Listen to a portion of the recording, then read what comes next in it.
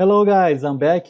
In this video, I will talk to you, can I recirculate the discharge of my pressure relief device to the inlet of my pump? My name is Jeferson Costa and I teach students, graduates and engineers how to work with chemical process engineering and plant design. These days I received on my LinkedIn feed the following question. If we install a PSV, it's possible to connect the liquid in outlet PSV to the suction line of pump.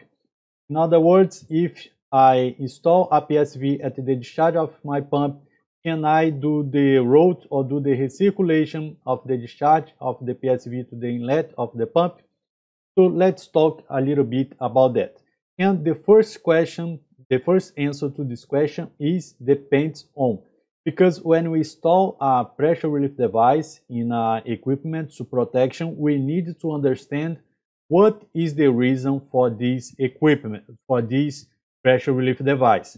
It is a block discharge, it is fire case, it is overpressurization because of the inlet conditions, and etc. So to confirm if it's possible or not to recirculate the discharge of the PSV in the discharge of the pump, in the PSV at the discharge of the pump to the inlet of the pump, we need to know what is the cause of overpressurization.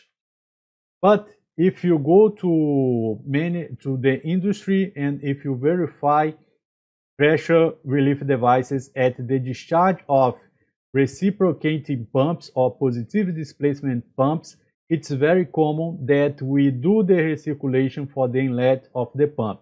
And why we do that in this specific case? When you isolate the discharge of a positive displacement pump, you will increase the pressure, and because we are accumulating mass of liquid in the discharge of the pump, you will increase pressure and we can have a rupture of your system. So to avoid that, we add a pressure relief device.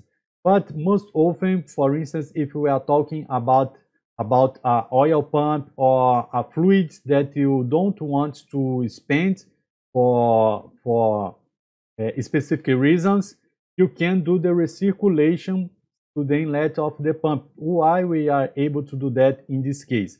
Because once you recirculate the liquid to the inlet, you are not accumulating liquid at the discharge of your pump, so you limit the increase in pressure, and also because the inside of the pump is a positive displacement pump, you have a specific volume that can be carried out from the inlet to the outlet, and you will, in this case, limit, or you will have a constant volume, and with that your pump will do the recirculation without adding more mass than available or than possible to your pump, and because of that you will not increase the discharge.